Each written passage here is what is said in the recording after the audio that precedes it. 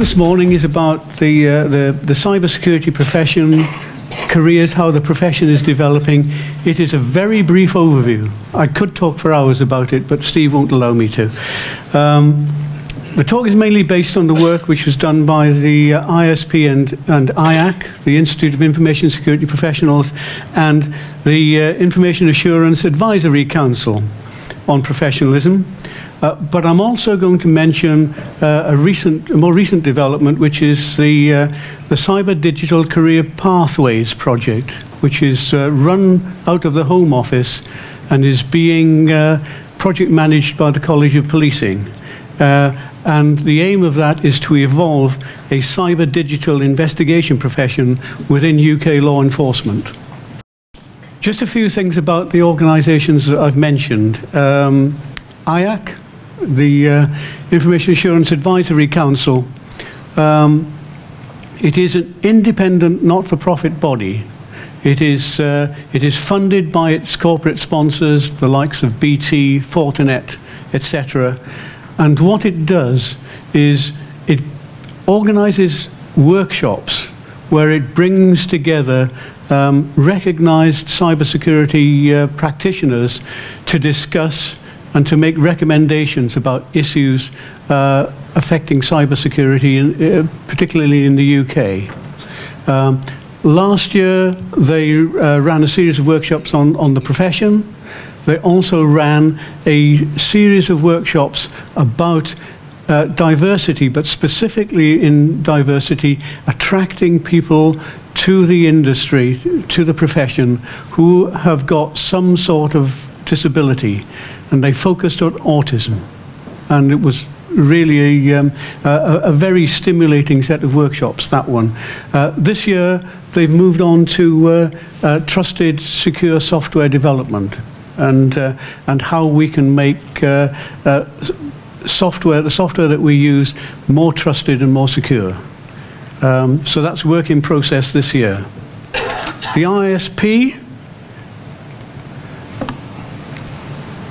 close to my heart. Like Steve, I'm a fellow of the IISP, set up in 2006, really to provide a focus for what was then known as information security, what's now known as cyber security, primarily in the UK, really to advance information security as a profession and to be an accreditation authority for the industry.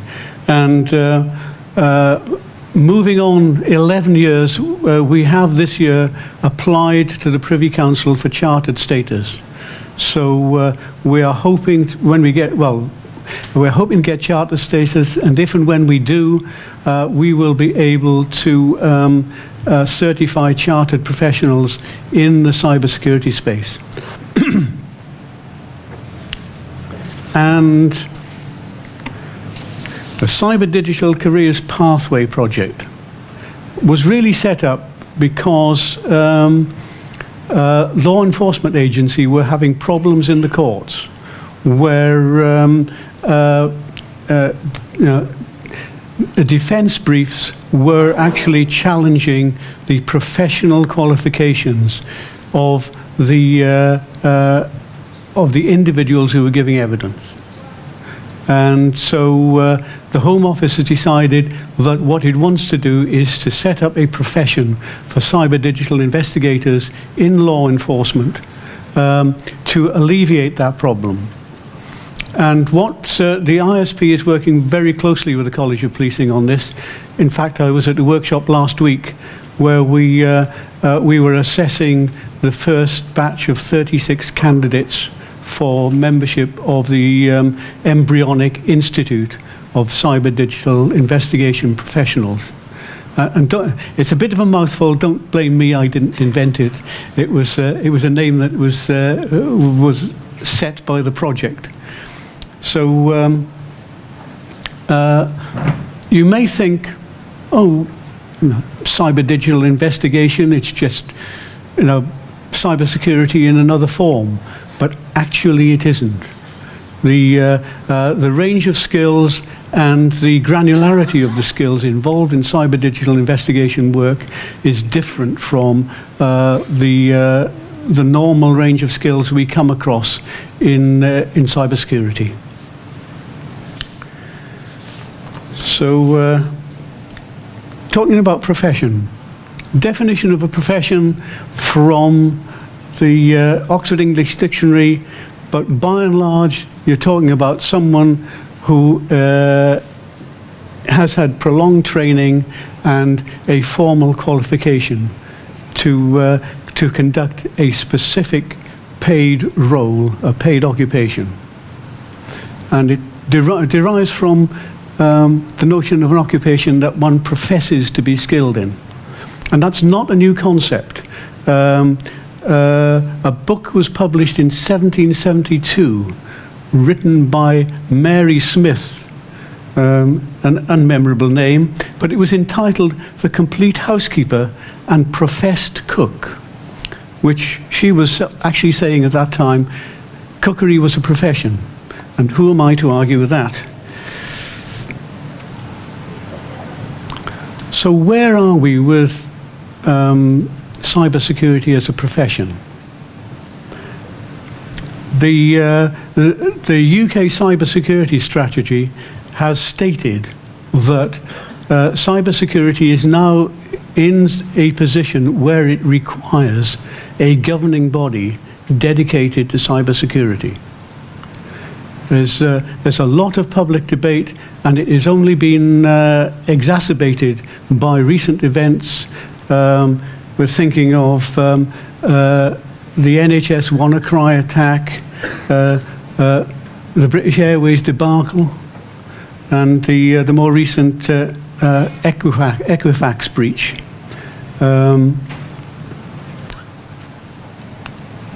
Something I believe in passionately. The National Cyber Security Centre and lots of other organisations in this field keep on promoting cybersecurity as almost an exclusively technical discipline, but it isn't.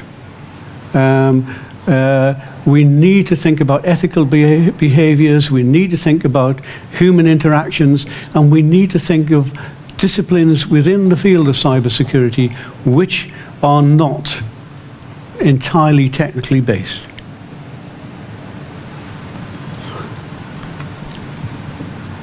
We need to ensure adequate protection from the citizen to corporates. If you read the media, there's a lot in the media about incidents which have a large impact, which affect corporates.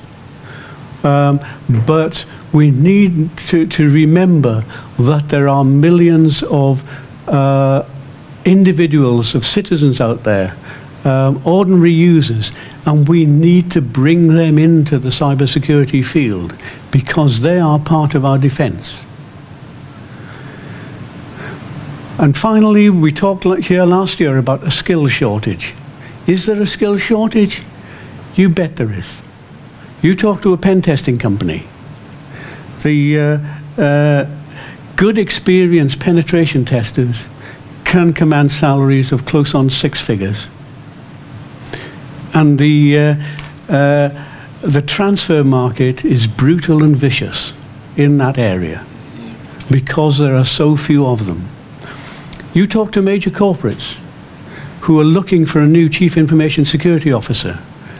They have real trouble identifying CISOs, let alone recruiting them. So yes, there is a skill shortage. But there's also a skill shortage because there are people in other disciplines, and I will say especially IT and engineering, who actually need to recognize that as well as being professional IT people and professional engineers, they need to be cybersecurity professionals as well if they're going to do their jobs properly.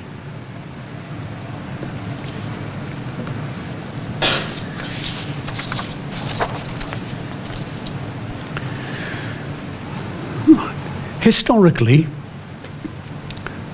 we haven't really had a cybersecurity profession. What we have had is a load of people, me included, who have drifted into cybersecurity from other professions. For me, it was IT. A friend of mine, Dr. Bob Knoll, who chairs Cybersecurity Challenge, came to it from a certified engineering background.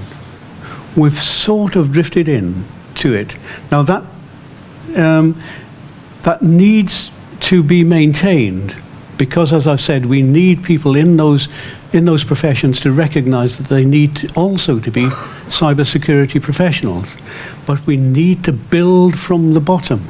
We need to build cybersecurity professionals from scratch. And we're starting to do that.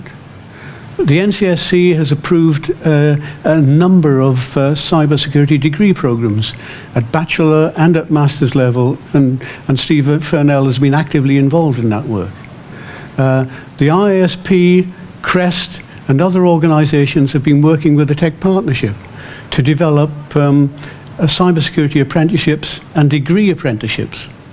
So we are starting to recognize that cybersecurity is a profession, and people can come up from the bottom and build up as dedicated cybersecurity professionals.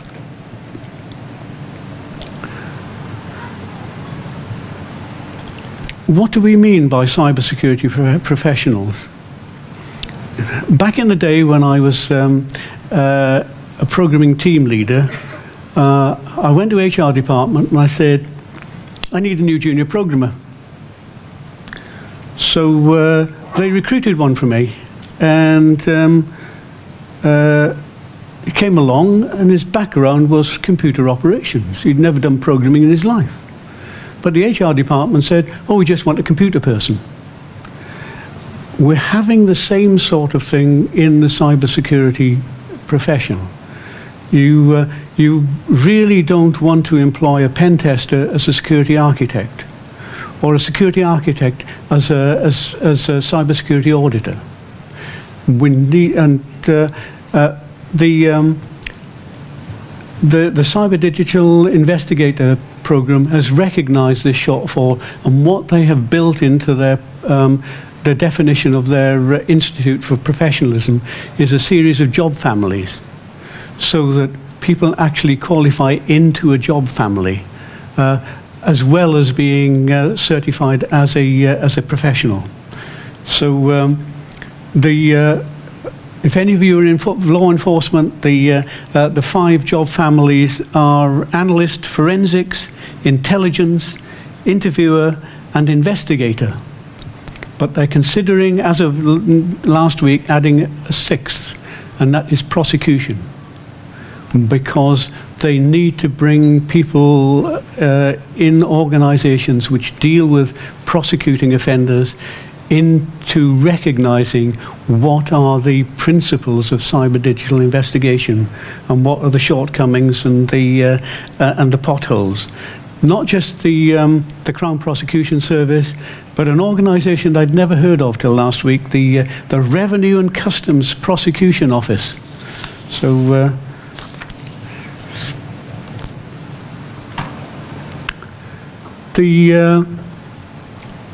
it is traditional in the world of professionalism to use the tree analogy. That in medicine, for example, you start at the bottom, you gain basic medical knowledge and skill, and then you move up. And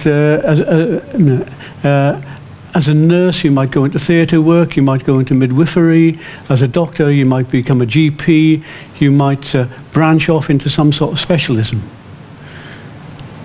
We really can't live with that model in terms of cybersecurity, because, as I've said, we need to bring in people from other professions to into the cybersecurity profession, and we need to make sure that they are trained and qualified properly, even as well as being trained and qualified properly in their chosen profession.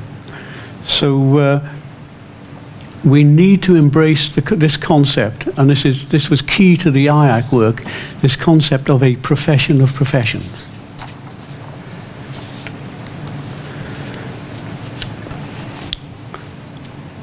So I've run through this very quickly, more quickly than I intended to. So if I can conclude by saying we need to recognize that cybersecurity is a profession of professions.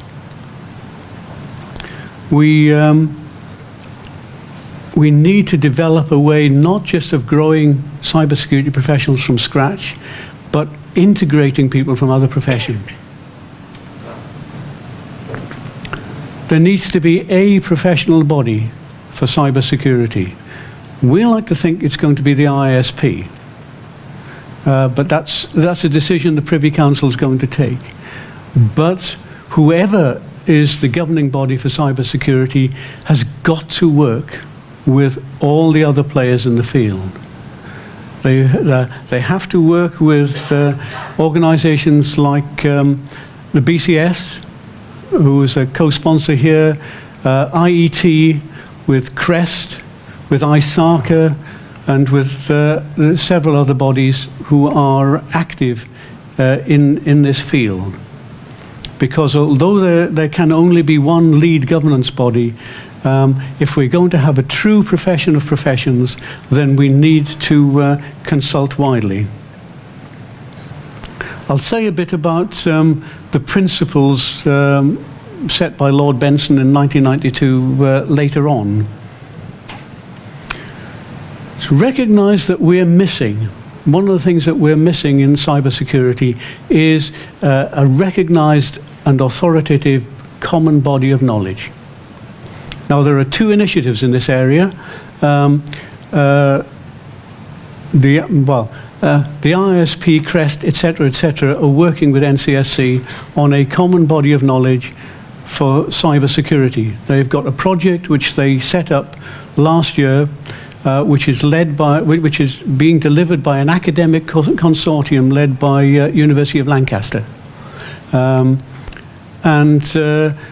But what they're seeking to produce is the definitive common body of knowledge, from the basics right up to the expert knowledge in disciplines.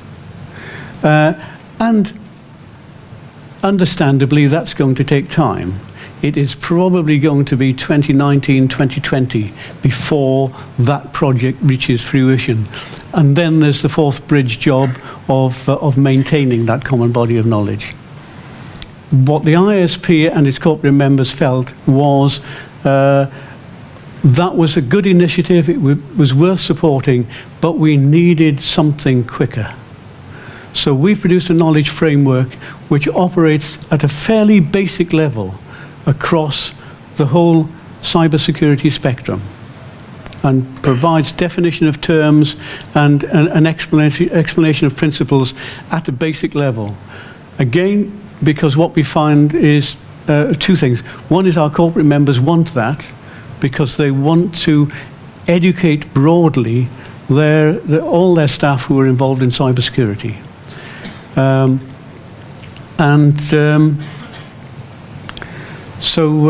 And secondly, it is something which can be delivered quickly and forms a basis for the NCSC work to take forward and build a proper common body of knowledge covering all the levels of knowledge and understanding.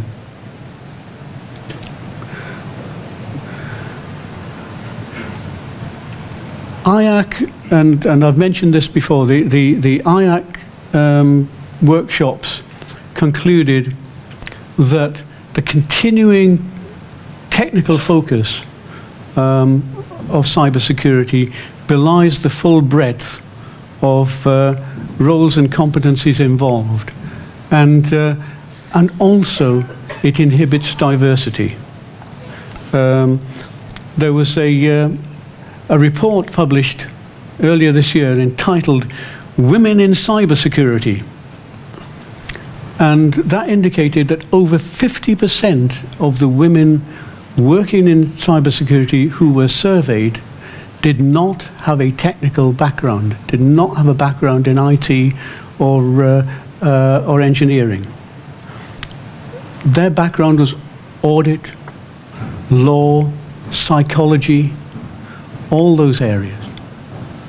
And one of the things that's coming out of the cyber digital investigation work is the increasing focus in the investigation organizations in law enforcement on things like human forensics, which isn't a technical specialism at all, but it is very important to the work of the NCA and other law enforcement organizations.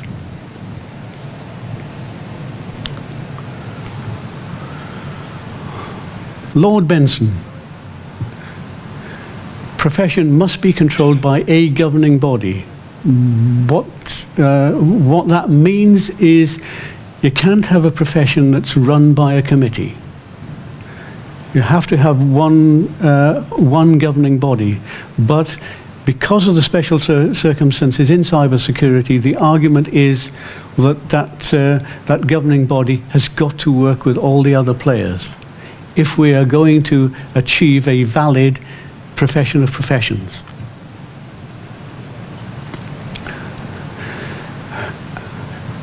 Adequate standards of training and professional competence as a condition of entry, yes, but also continuing professional development. If you're going to be a professional in any organization, you have to maintain continuing professional development. And ethical rules and professional standards need to be enforced with disciplinary action for non-compliance.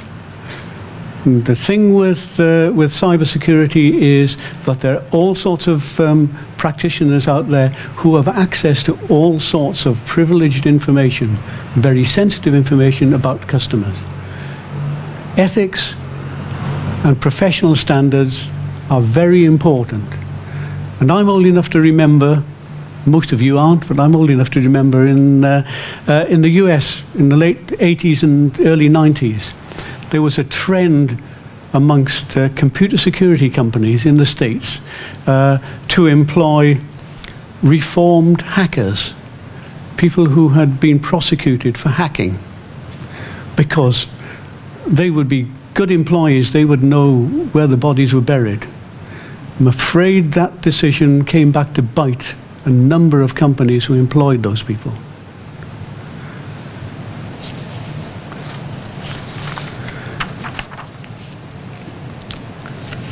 So that's what we need. Where are we? I've already mentioned the application to the Privy Council.